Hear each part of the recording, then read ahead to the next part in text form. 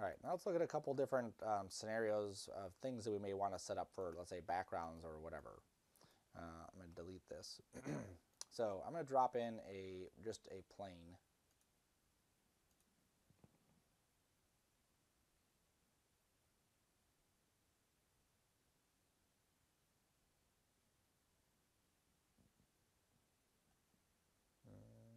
Should be there, right? Plane, pink. There it is. Okay.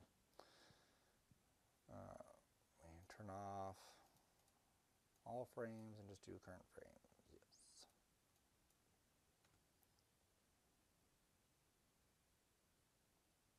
Oh, and let me take my render settings back down to standard so we can see that. All right, so this is just a default plane that is dropped in. And you can see whenever we do this, the default plane is really boring looking. It's just like a plane. So it's not anything like fancy to look at. So if you ever use just a regular plane inside your scene, typically you want to make sure this is big enough that it encompasses a lot of your area. That way it doesn't look like it's a CG world. It just looks like you have, more stuff going on inside of it. Even though it is CG, we just don't want to appear to kind of give that illusion. Here, this looks much better than that. Okay, so always make sure your environments are big enough. Now, Cinema has a cool feature inside this where it actually allows us, if I click on this, it just adds a floor, and this floor is actually an infinite floor, so it goes on forever. So instead of me having to scale a plane up, it automatically makes it huge. Nice. Okay, so typically I'll use this floor for any scenes where I need a floor, just because it's super simple. Some other setups you may want to do, let me drop the floor into here.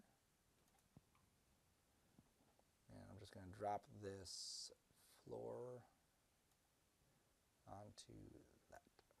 Okay, so that goes away. Some other setups you may have is, let's say that you wanted a rounded backdrop. Okay, so this is another kind of setup that you might have for a scene where you want these, instead of it being perfectly flat, nothing in the background, you may want something like this. And the way this gets created, I'm going to make a small version of it. As I started off with a cube, and I deleted the faces, so I hit C and deleted the faces. Then I grabbed the edges here, and then I just added a bevel. Now, if I needed my objects to fit this bigger, obviously I would just scale this whole thing up, just make the whole thing bigger. If I needed the edges to go further, I could just double-click this edge and pull it, or double-click this edge and pull it, or double-click that edge and pull it. The idea with any kind of backdrop is the look you're going for is going to be dictated, or is going to be created by using the right backdrop. Okay, so something like that is like a perfect instance where you may want to use that kind of setup. It's definitely better than having a cube, just a flat plain cube in the background. Again, depending on what you're trying to show off, having a cube in the background is it's pretty boring looking. You get this harsh line in the middle of it. Something like this. Obviously, it looks very CG. It's going to cut off because of the camera. Let's move that plane over. There we go.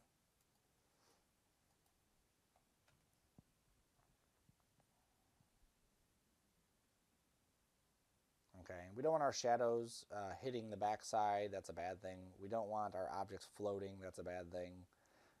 So you have to be aware of this kind of stuff. These lines that are here, people will notice. Okay, and if they're not there for a reason, then they shouldn't be there. We need to fix it. Okay, so that's why I use those rounded ones. They're really nice. Another setup that I'll do is I'm going to bring in that floor again there. I'll also add a backdrop. Okay, and a backdrop, there's that rounded backdrop. I didn't want that one though. There we go.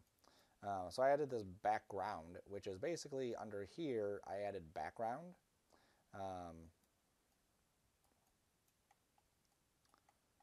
Now you can't see it until I render.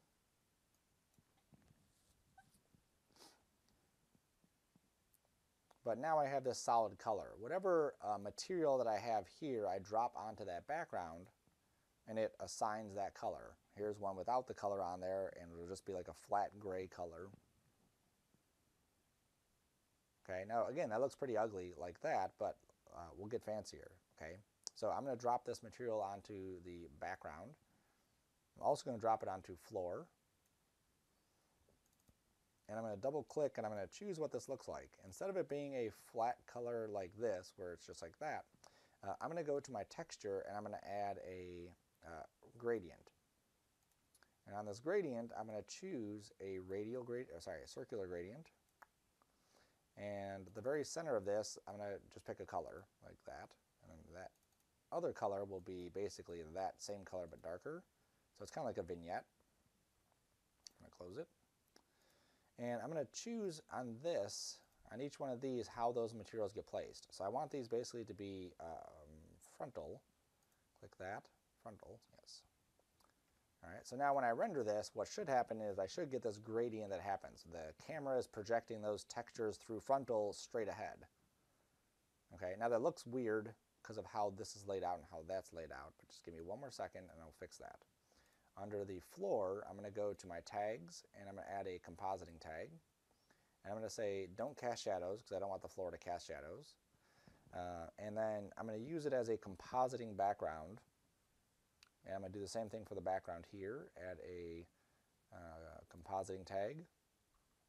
Don't cast shadows, compositing background. And then let's just see what that looks like. I may need to adjust still. I may have clicked something or forgot to click something, but we'll see. Ideally, I'm trying to get rid of that edge.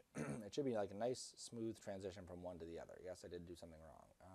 Floor, receive shadows. Yes, see my camera.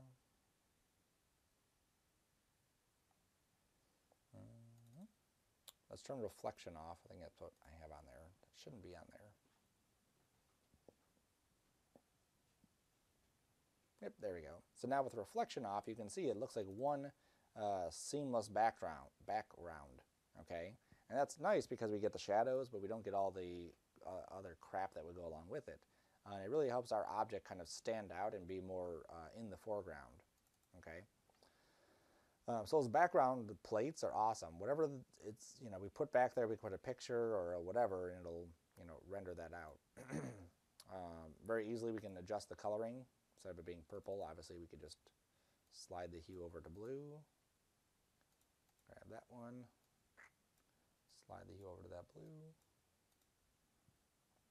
And then basically just create a different look for our entire scene. Okay. Now I'm using this in conjunction with, oops, not cameras, or my lights, with my sky that's in the background. So if I were to turn my sky off,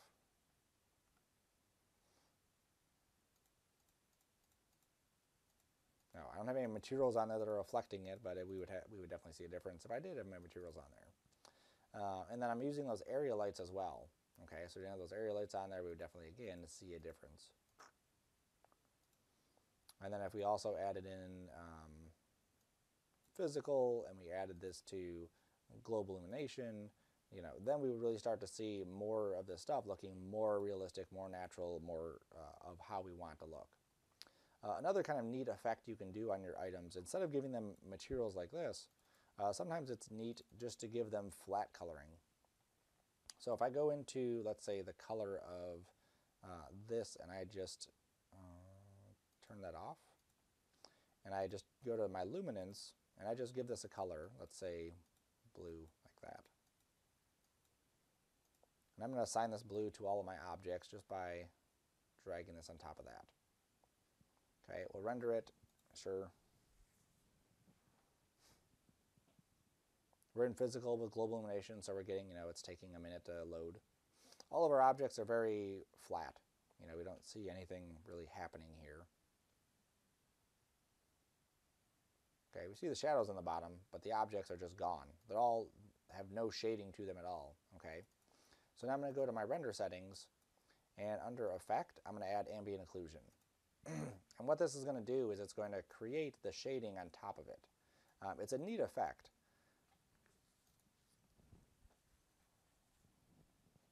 So you can already see how this is forming out, where we're able to get these flat colors with some shadows at the bottom and this kind of like division between all the objects. It's not for your everyday scenes, but it is kind of like a neat look that we can add. We can also use maybe not all of this luminance, right? So I take the luminance down some, and let's say I added some color in here of, that same color, maybe again darker or something. We can play with that to get a different look.